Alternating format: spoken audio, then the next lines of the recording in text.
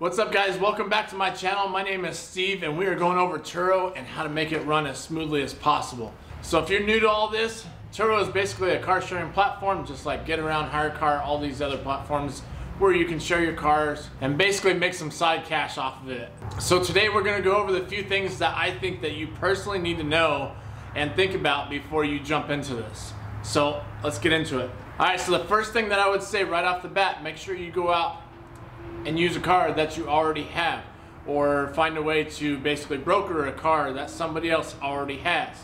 You don't want to go out and start overextending yourself buying cars just for the platform just to realize you don't even like this.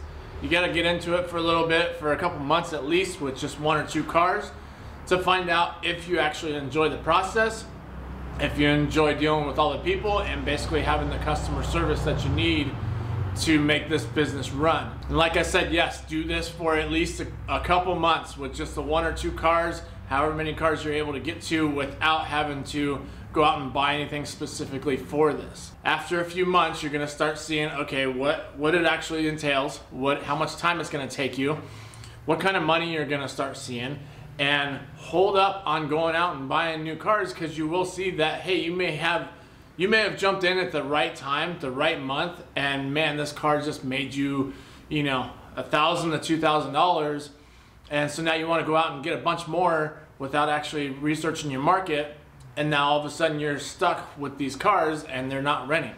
So definitely stick with any extra cars that you have to put on there first. Don't go out there and over leverage right off the bat. This will save you tons in the long run.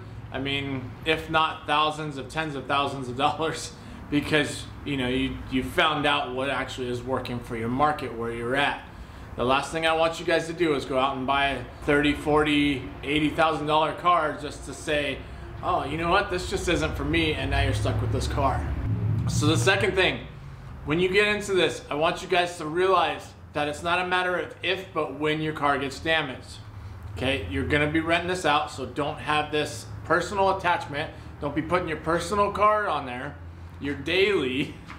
Don't be putting that car on there, because I guarantee you're gonna be upset, you're gonna be bummed. Somebody's gonna put a small scratch in it, there's gonna be nicks, dings, or who knows, maybe the first trip goes out and it gets totaled.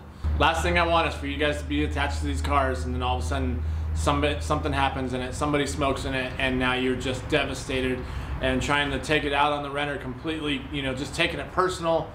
It's not that way, it's a business. Run it like a business. So along with running this like a business, do exactly that. Figure out how much time you can allocate to this. Are you gonna start doing this full time? Are you the secondary income and now you're able to do this full time? You're able to see how big you can grow this? Or are you doing this as a side hustle while you got your 9 to 5? It's definitely doable going either way with this. You can turn it into a full-time gig. You can keep it a side hustle, but figure out where you want to go with this, how much time you want to allocate to it, and basically what resources you're going to be able to use when you need to do this. If you are running it part-time, are you going to have help doing it? Or if you're doing it full-time, what are you going to do in the times where something happens, where you are actually out of town, or you're sick, or something pops up? How are you going to run these cars? So I want you to think about things like that, because those things will pop up. Something may pop up where you want to go on vacation, or you get sick and you're not able to manage these cars. So have that in the back of your mind of how I'm going to handle all this stuff when and if that situation arises. Last thing you want to do is leave a renter stranded because you were too sick to go over and drop off a car, or you thought you were going to be able to manage all this from work, and now all of a sudden you're stuck and not able to pull it off. So definitely run this like a business, like you would want it to be ran if you were renting a car from somebody. Okay, so the next thing is, when you guys are listing these cars, set realistic goals and expectations for all this.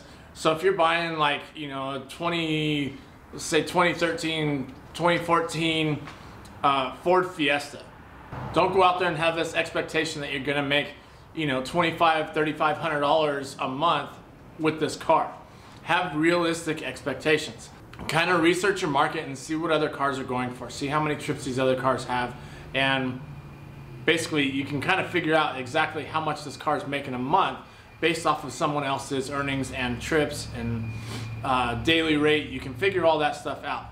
So set realistic goals and expectations with it. The last thing I want you to do is go out there and buy, you know, a Tesla, and you're in a market where you got 200 plus Teslas just sitting there waiting to be rented on any given day or time, and now you're just upset because you have this super sick Tesla and now you are sitting on it because there's 150 other ones waiting to be rented out just like yours. So set those expectations, figure out what you want your cars to make, research your market, and figure out what's actually realistic for these cars. How much is this car actually going to make? Is it going to be $1,000 a month car? Is it going to be, you know, $2,500 a month car? Like, figure out which market you're going with and set those expectations. And like I said, make sure you're going off of a realistic month, not a holiday month or, you know, one of those peak seasons where everything is just completely booming, because then you're going to set yourself up for failure. All right, now the last thing I got for you guys is do not put your personal car on there. If you are attached to these things, it's going to be all bad. I know I spoke about it earlier. Find a car that's, you know, sitting around, neighbor's car, friend's car, something where you're able to basically not be out of pocket right off the bat to see if you even enjoy it. But biggest thing is don't rent out your personal car. And the only reason I say this is some of these renters are just, they can be dirty. They can really destroy your cars on the interior. And the last thing you want to do is jump in a car that somebody's been, you know, hotboxing for the weekend, or just stuff that they've left around. The last thing you want to happen is your kids are climbing around the back seat and all of a sudden something rolls out and, you know, now they're chewing on a pipe or something. You know what I mean? Like, keep it separate, because I don't care how well you can detail a car, you're never gonna get every square inch of the interior of those cars, no matter what. And some of the things that I've seen in the past of what people have left in the cars, I don't want to be around it. I don't want my kids to be around it. So definitely keep everything separated.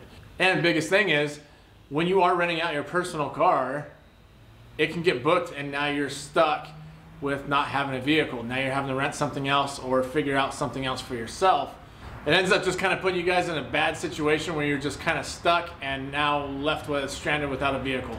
So find one that is definitely going to work for the platform, that's not your personal, that you don't have people leaving weird stuff inside, and just really stick it out for a couple months. See how you guys actually like it, and then from there you can grow and expand and do whatever you need to, but do it at a good, decent, manageable pace. Like I said, last thing I want any of you guys to do is go out there and over leverage yourself and just kind of be up the creek if things go south.